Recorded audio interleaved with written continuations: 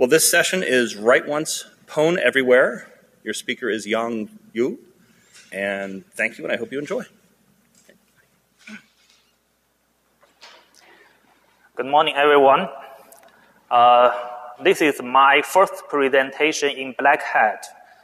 To be honest, I'm a little nervous, so I hope Smile can make up for my terrible English and really ugly slides. Thank you.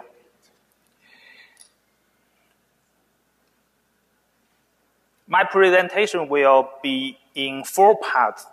The first 2 parts are about bypass ASLR, and the other 2 parts are about bypass DEP.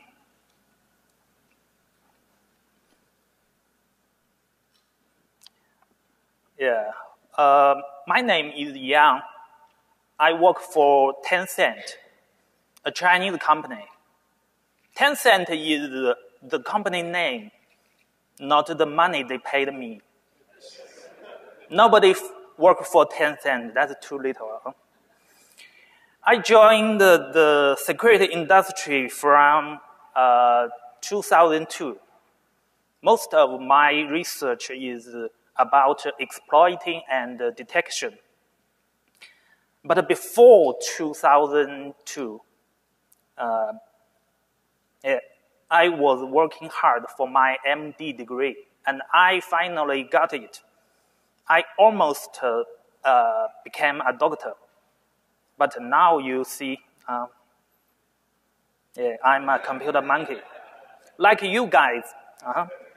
See the difference? See the difference?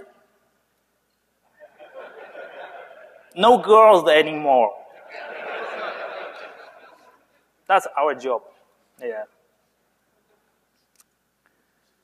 Okay, let's get down to business. Once upon a time, JavaScript used BSTR to store string object data. The BSTR structure had 2 parts.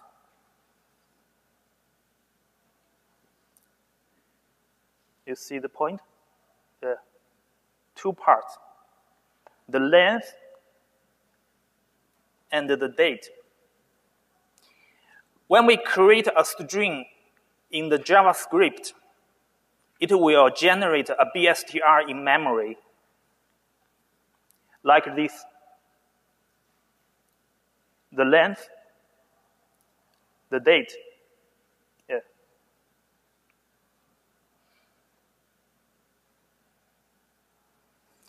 Because of the length, the string object cannot access the data out of bounds. But if we use some vulnerability to increase the length, then we can access any data after the BSTR. Like this. The length, yeah. Then we use some vulnerability to overwrite the length with a really large value. Yeah. And now we can do out-of-bounds reading. That means info leak and bypass ASLR.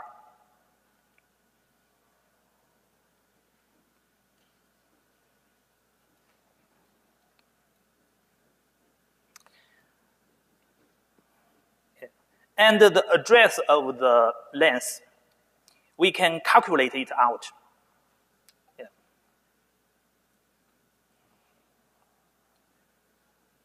This length, we can calculate this length. First, change any character in the spread string by some vulnerability, and then check each character. Find out which one was changed, and calculate the offset to the initial of the string. Then we get the address.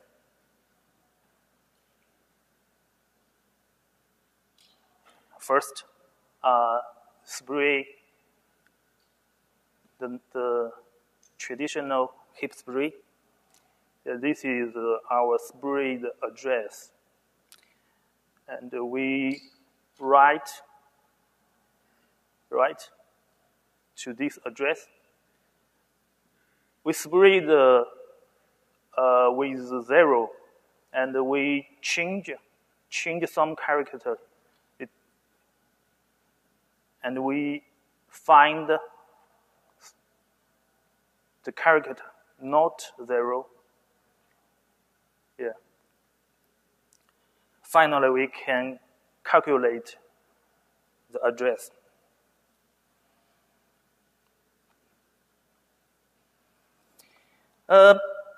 But from IE9,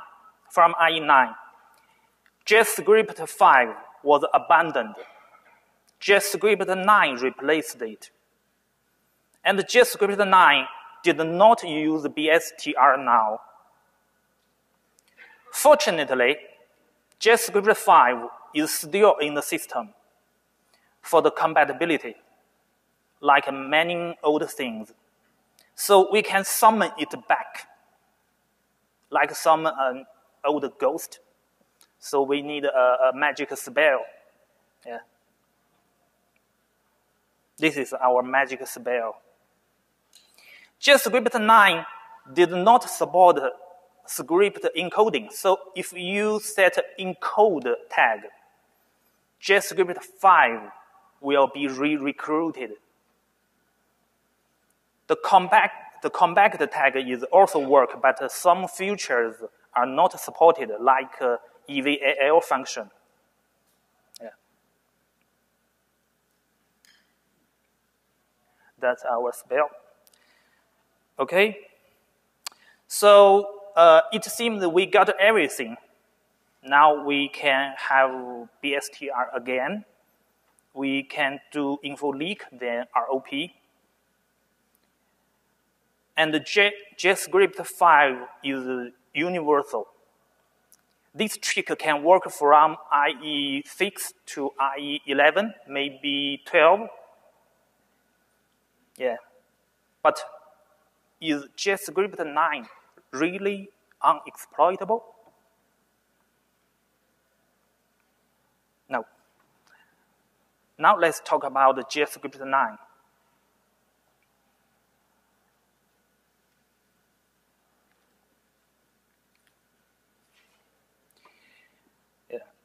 JScript 9 and JScript 5 are maybe nearly identical for web developers, but they are very different internally.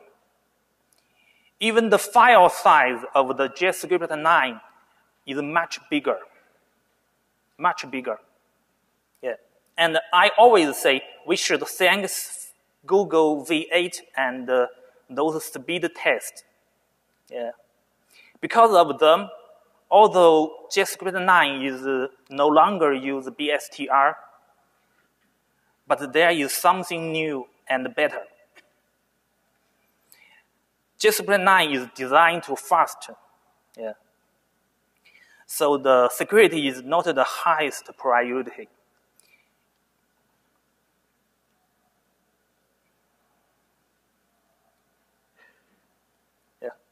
Let's see about this. This is how JScript 9 stores string object data. The length and the date are in different memory address.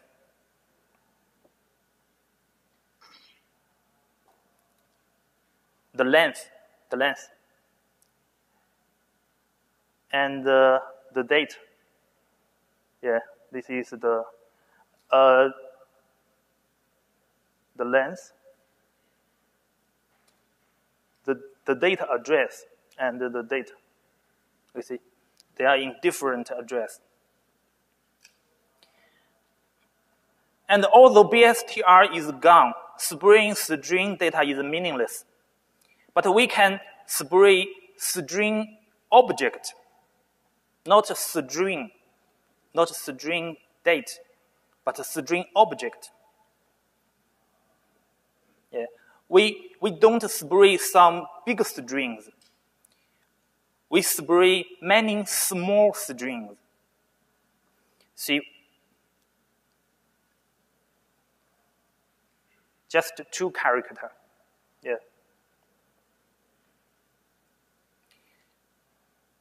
We spray a very short string many times, then we get the string object on the address we wanted. Yeah. So do the length. Using this technique, we even do not need to locate the length address. We can control it. See, this length is in the sprayed address. Yeah. The sprayed address. Yeah. Right?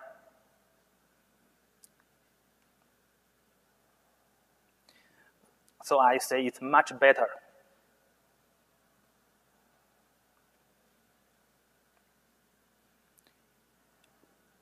But if you really like the locating game, we also have something like BSTR. In JavaScript 9, the array data is our new BSTR. See, we create many big arrays.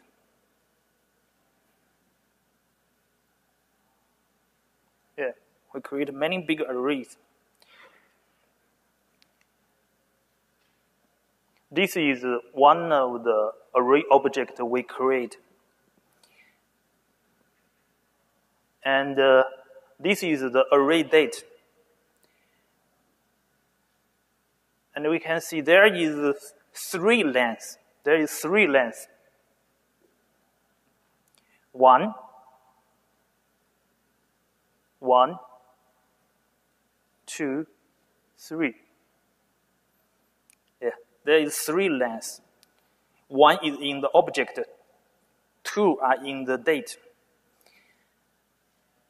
See that the red number below, that is the length we will rewrite. This one, yeah.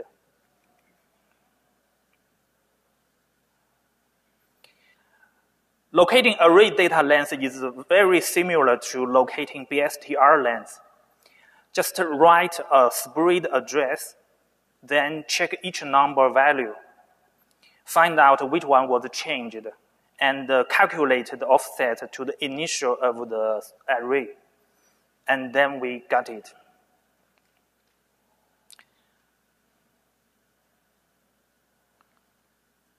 But the real challenge is here. There is a little difference between BSTR and array date. If only enlarge length in the array data prefix, the outer bounds read will be filled. Yeah.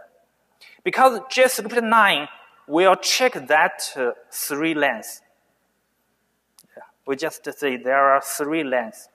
JavaScript 9 will check that 3 lengths while reading array data. You can't just overwrite one of them.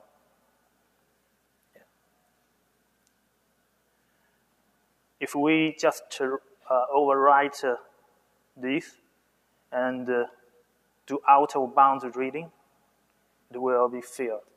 Yeah.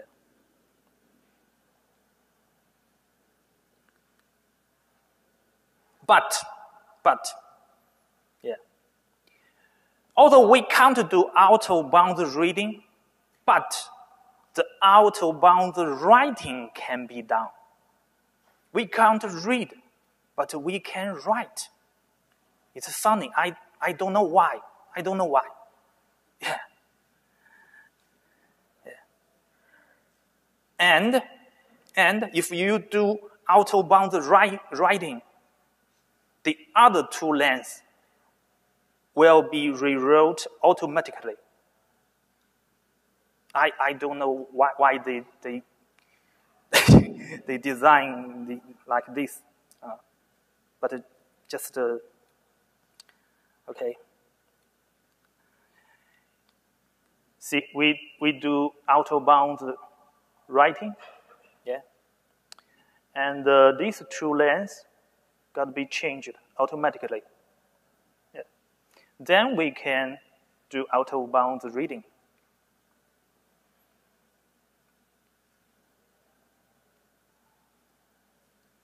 Yeah. I think JavaScript 9 is more exploit-friendly. Yeah. We don't need to locate in string length. We can control it. And with array, we can write any memory, not only read. BSTR is read-only. Now we can read and write. And JavaScript 9 have many other exploit-friendly features. Unfortunately, I don't have enough time to talk all of them.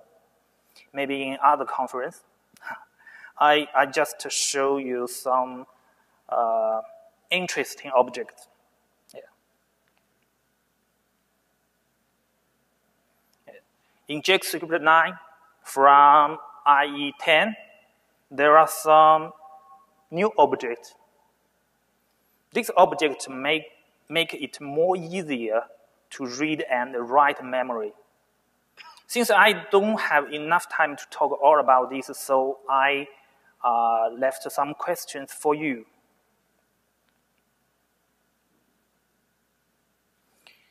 How to turn calling UAF to rewriting UAF? How to trigger a rewriting UAF multiple times without crash? Since BSTR uses system heap, how to bypass the heap gaps in Windows 8? We know the Windows 8 have a new feature. They make gaps in the system heap. Yeah, but only JavaScript 5 face this. The JavaScript 9, like I say, is more exploit-friendly. They use custom heap, no gaps, yeah. And string object is read-only. How to write memory in JavaScript 5? Yeah.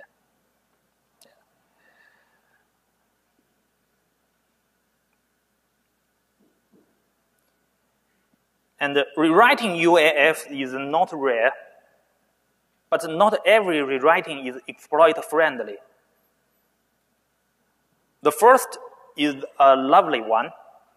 Write any value to any address. But the others are not so lovely, not fully controlled. How to exploit all of them? That's also the question left for you. Yeah.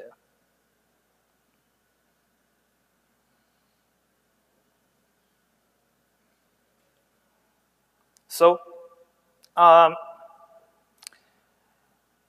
we can choose JavaScript 5 or JavaScript 9 to do info leak and the ROP. Yeah, ROP is a great technique, but creating an ROP chain is a laborious process. I'm not a hardworking man. Yeah, they say laziness is the mother of invention. So let's do some invention.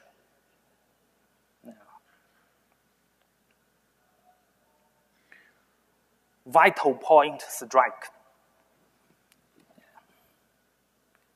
This is Kung Fu Panda. Vital point strike. Vital points are some special points in the human body. A pressure to vital points can make intense pain, even lead to death. Like Achilles heel. Yeah. Many people know about vital points. Chinese people, Japanese people, even Vulcan people. See, Spock really good at this. Vulcan nerve pinch. Who likes Spock? I'm a Spock fan. That is the human body. But is there any vital point in computer memory?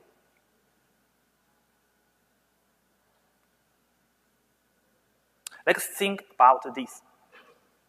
What's the difference between these two programs? The Windows script host and the Internet Explorer. In Windows script host or HTML application, JScript can invoke any object, such as WScript shell, yeah, or FSO. It can do almost anything, but IE can't.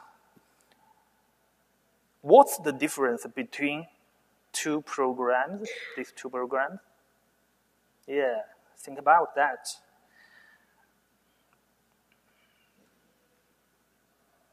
Yeah. There is a safe mode switch. There is a safe mode switch.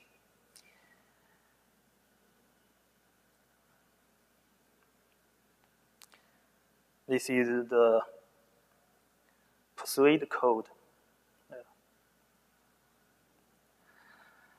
That's our vital point. In some special address, as long as even 1 byte be overwritten, your browser will enter guard mode. Guard mode. Then you can do anything. Run program, read, write, local file. Yeah, you can do anything. Just 1 byte.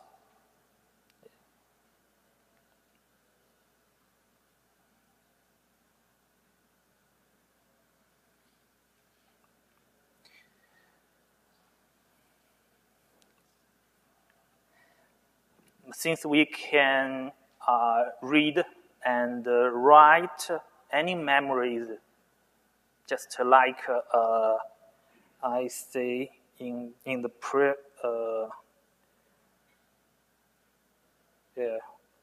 just like say use the JScript 9 module. Yeah, we can read and write any memories, so we can find this vital point and overwrite it. So we got a guard mode IE. Yeah.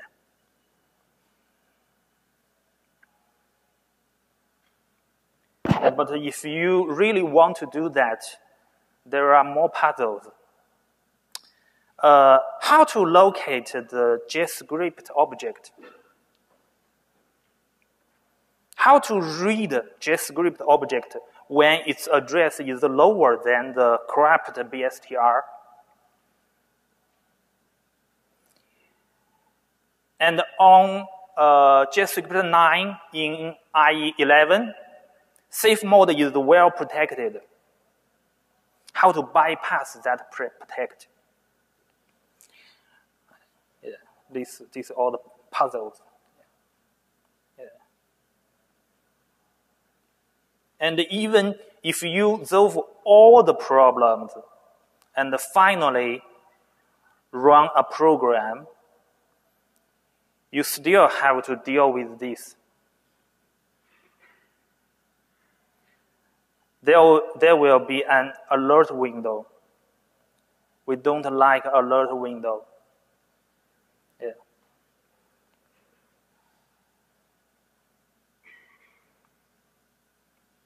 Yeah. I only have 15 minutes, so I can't present all these techniques. But I really want to talk about the last puzzle. Yeah, this one. That alert window is my favorite. Yeah. It's really tricky.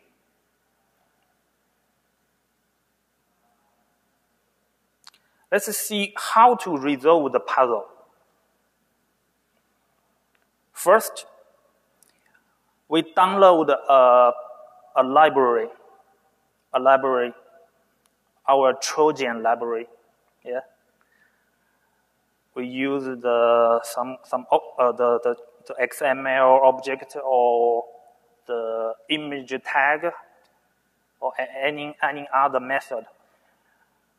The file will be saved in the cache, the cache directory. Since we are already in God mode, we can invoke any object. So we use FSO to search the cache directory to find that library. Yeah. That's the second step. And then we use FSO to create a directory named system32. That's our fake system32. And copy the library to that directory.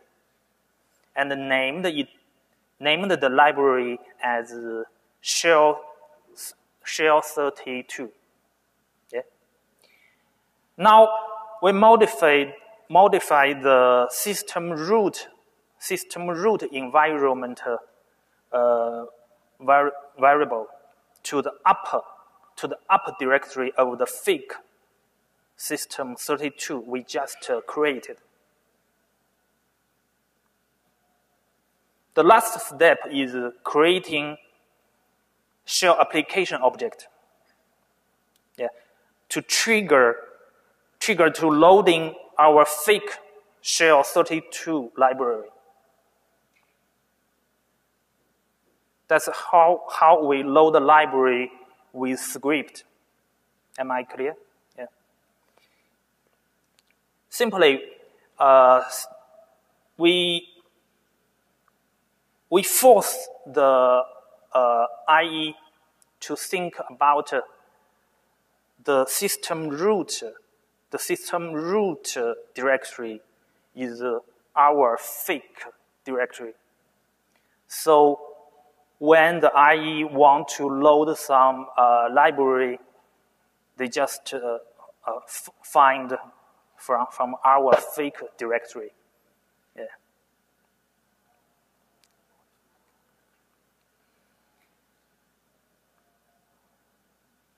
And the load library is smoothly, no alert window. Yeah.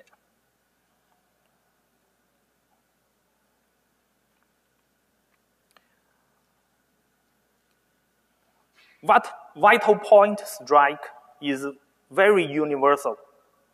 It works from old times to modern times. I think it maybe work on Windows 9, 8, and IE5. Yeah. And it even don't need any native shell code. Just script. This is cool. But there is something more fantastic.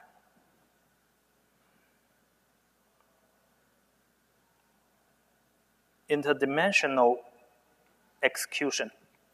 Sorry, I really enjoy naming things. Yeah.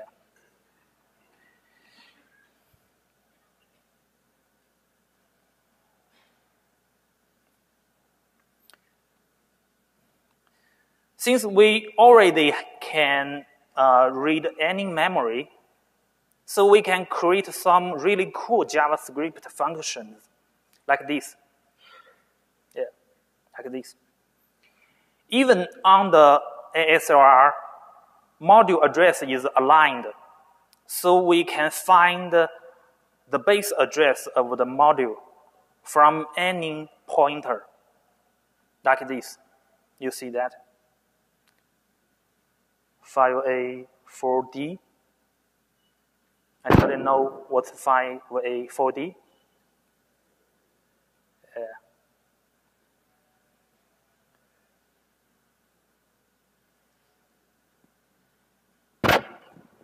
That's the data in the PE head.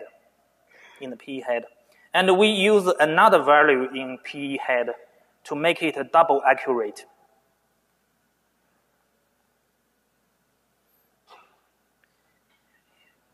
with this function, we can make any pointer in memory to become a module base address. Yeah.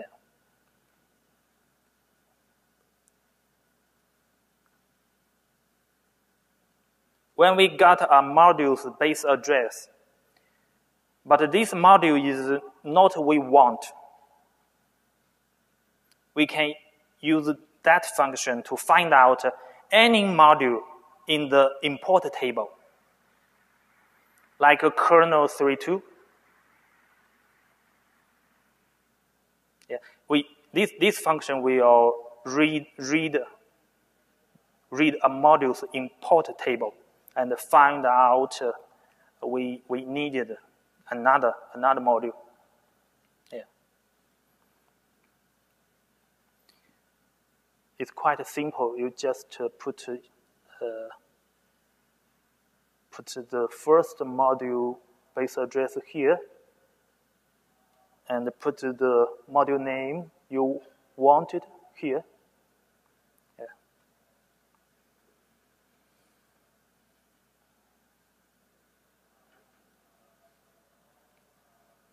And get proc address. Yeah, we can create a JavaScript version get proc address to get any API from any module. All those can be done by just JavaScript. Yeah. We can read the PE data. Certainly, we can do this.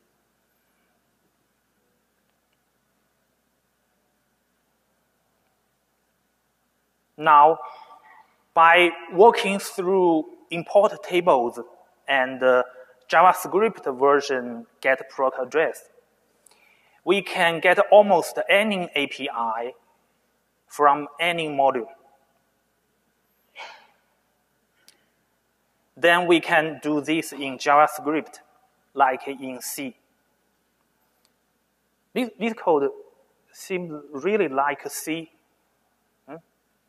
but it's JavaScript. Yeah.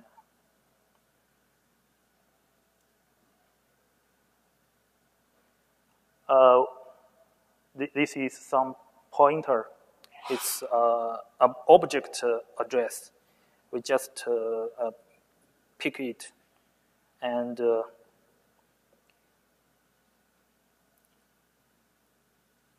we got the JavaScript 9. We got this. We got the JavaScript 9 module base address from JavaScript object pointer address. Yeah, and almost any module import kernel 3.2. So we certainly can get module from import. We use get module from import function to get a kernel 3.2 base address from JavaScript 9. And we also get NTDLL from kernel 3.2. Yeah. And the virtual protect, the WinExec. These two APIs are familiar and reasonable. But why NT continue? Why NT continue? Okay.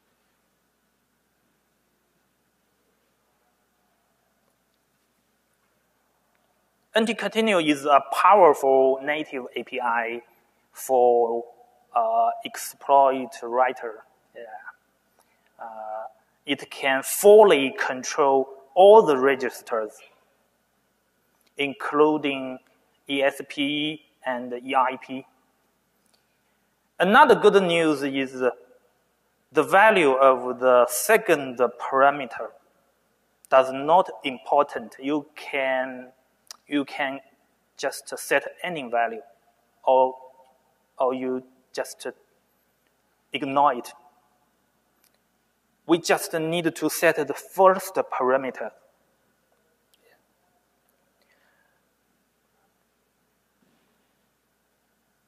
We just need to set this. This is not important. Yeah.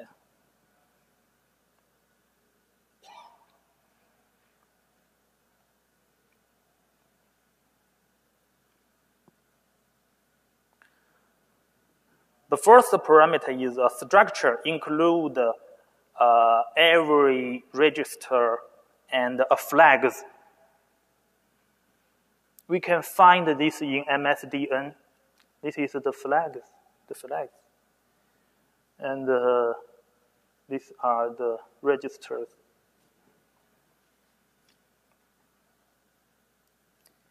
Okay, let's put these together and see what could we do.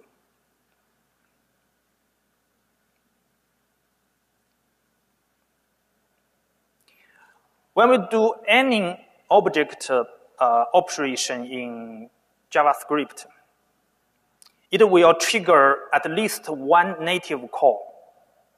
And the object itself will be pushed to the stake as the first parameter. The first number of almost all objects are a function pointer table, like this array object. This is our array object. This is a function table. Yeah, this is a function table. When we do some operation, to the array, that will trigger a function pointer call. Yeah. And we can see this address is the object. Yeah. Is in the ESP. Yeah. This is the first parameter.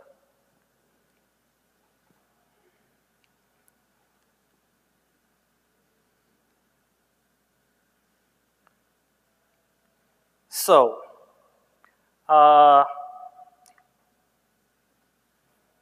we can call any function. We can call any function by rewriting the function pointer table. Yeah. Since we can write any address, yeah, of course we can change this. We can change this. Yeah. So we can call any function by rewriting the function pointer table. And most of the data in the first parameter almost can be controlled. Yeah. I mean this, the first parameter. The first parameter is the object. Every byte we can rewrite it.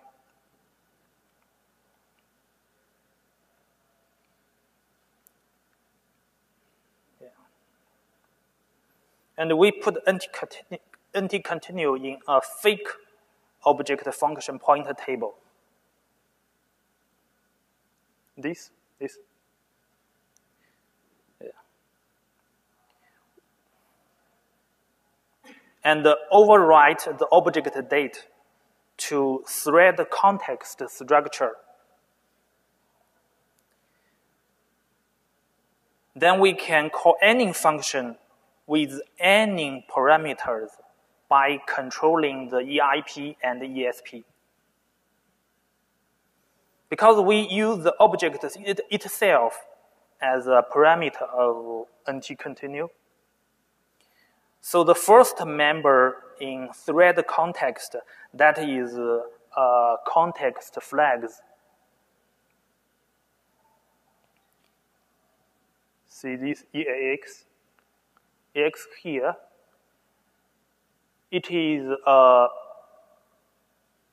function table, and it's also our flags. Yeah, that's one stone, two birds. Yeah.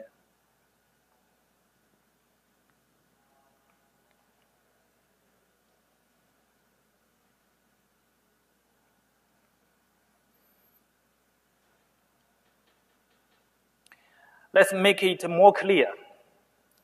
This is the fake thread context. Yeah.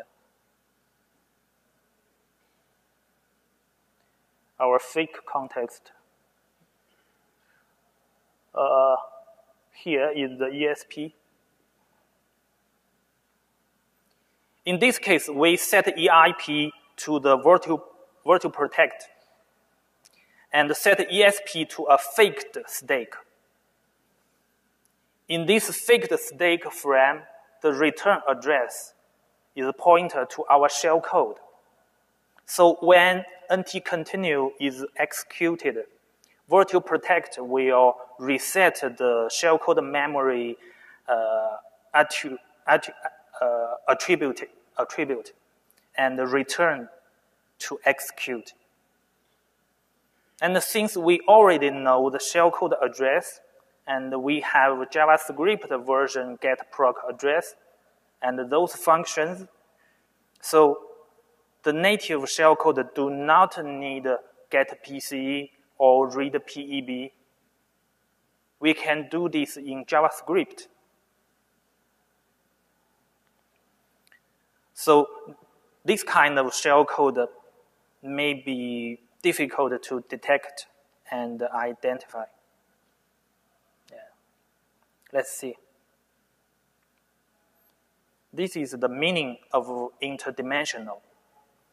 Native dimension and script dimension, they can communicate with each other and work together. We use script to get our API address and set them to native shellcode. Yeah.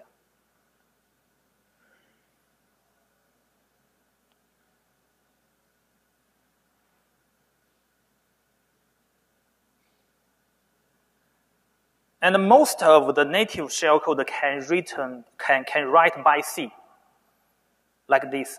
Put all the pointer in a table and use JavaScript to get those pointer. Whatever how big is the shellcode, just need one assembly code to set the EBP to the pointer table created by JavaScript.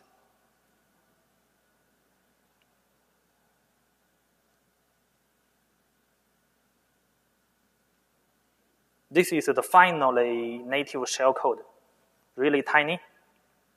Yeah. See this? This is our only assembly code.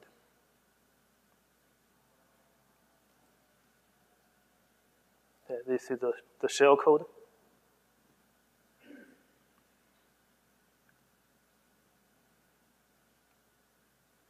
Now, put the native code and the JavaScript code together. We got this interdimensional code. The script will get all pointer we needed and give it to the native shellcode, and then use NT-continue to execute it.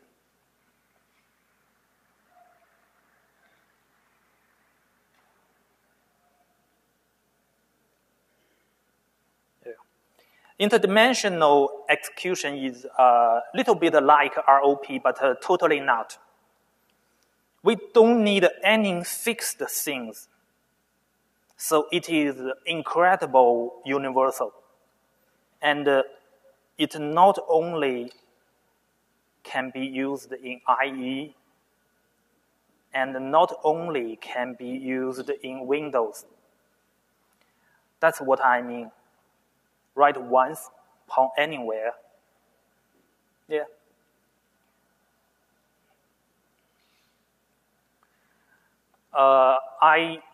I have write an exploit in Windows 7 and without any modify, it will it work good on Windows 8.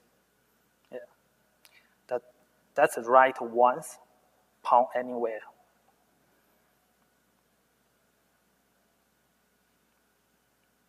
I think it is like TARDIS, travel in different dimensions, do really cool things. Vital point strike and interdimensional execution are different from traditional exploit technique. Make sure your APT detection system can handle them. And I always like to use this slide to end my presentation.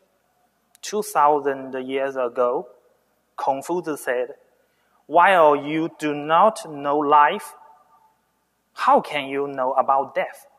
And similarly, while you do not know attack, how can you know about defense? Agent Smith said. Okay, that is all. Any question?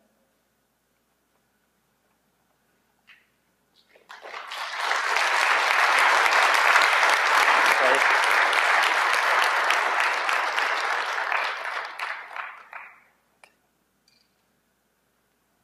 No question? Okay.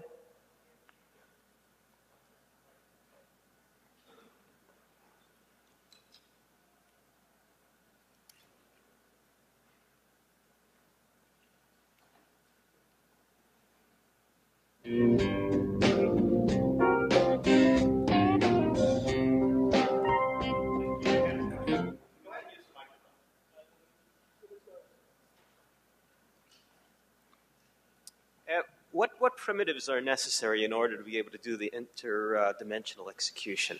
What vulnerability kind of primitives? So arbitrary read and arbitrary write. Is there anything else that's necessary? Just as I say, we need a rewriting UAF or other vulnerability which can rewrite some address. Yeah. Hi, good talk. Thank you. So I have a question. So do you have any ideas of defending against vital point strike and interdimensional execution? Thank you. Of course.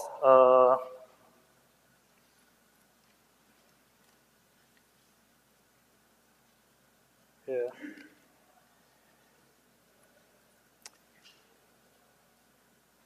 Let's see about this.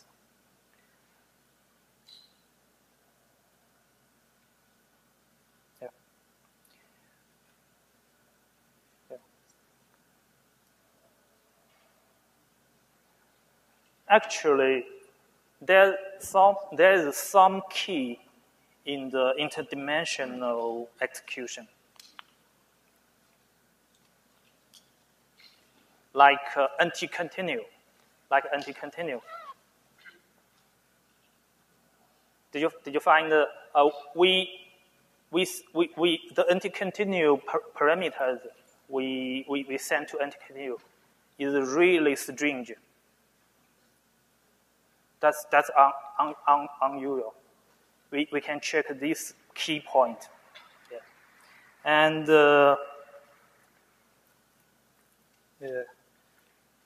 and the vital point strike.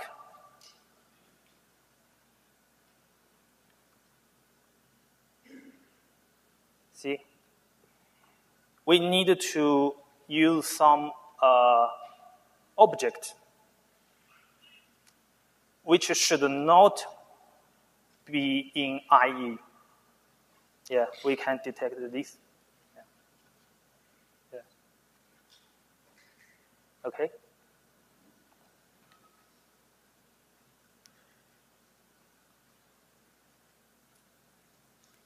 Okay. Thank you, guys.